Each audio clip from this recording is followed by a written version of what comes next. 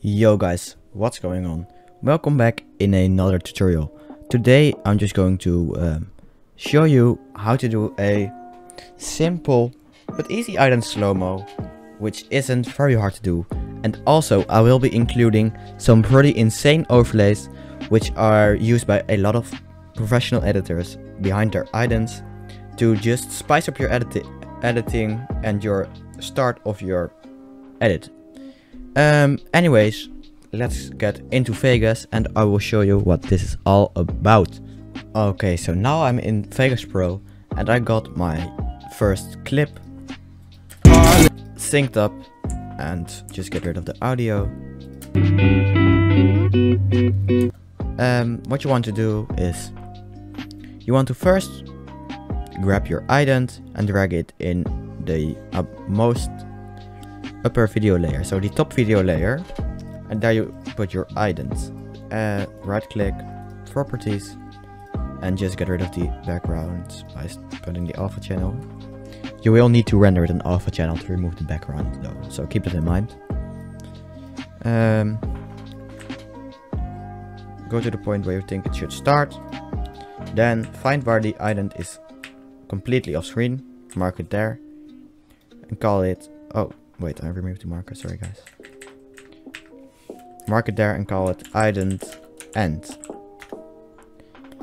Get rid of the, and just split it right there. Pre-render it.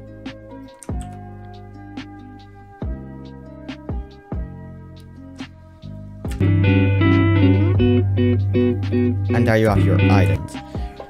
Now, what you want to just go ahead and do is go onto the part of the clip where you split it at the end of the ident, so the first part of the clip, and just go about, get a little bit more than 1/3 of the clip and split it right there. Delete the other part. Hold Ctrl on your keyboard, the Ctrl key. It might say Ctrl or CTRL. Hold it in and just drag it. And as you can see, it will time stretch it. That's what this function is called. It's called time stretch, which basically will just stretch your clip over time, making this clip really smooth and slow. To make it even smoother, right click on it and go to properties and make sure you force resample. Normally I don't suggest you do this, but this blends all the frames together to make it smoother, just like Twixtor or Time Ramp in After Effects. So click OK. Now we watch it.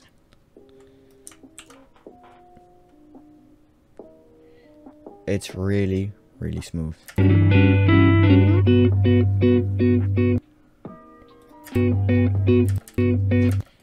Next thing we want to just go ahead and do is drag the opacity down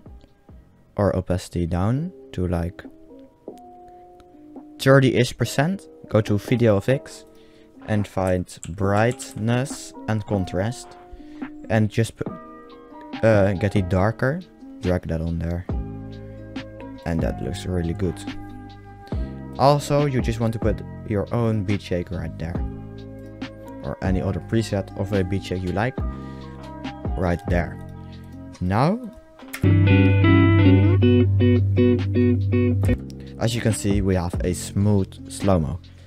Next up, what we want to go ahead and do is just grab a simple overlay from the pack, which I will link down below, which I will show you guys right now.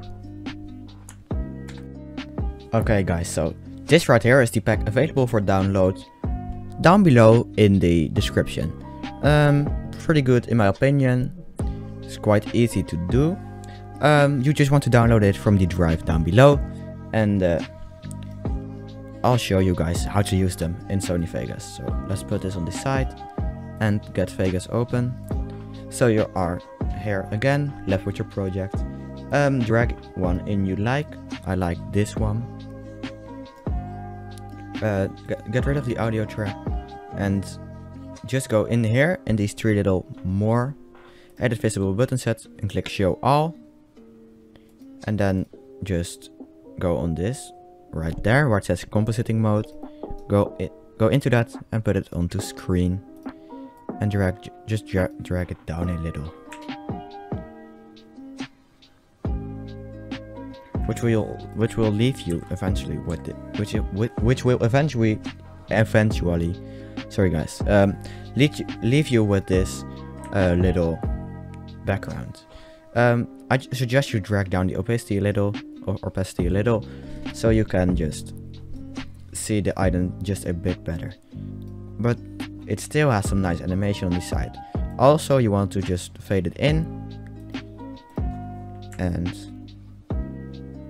if it's too bright, you can also put this not onto, you can change it from screen to add, which will make it a little different, but I like screen for this one the most, and also fade it out,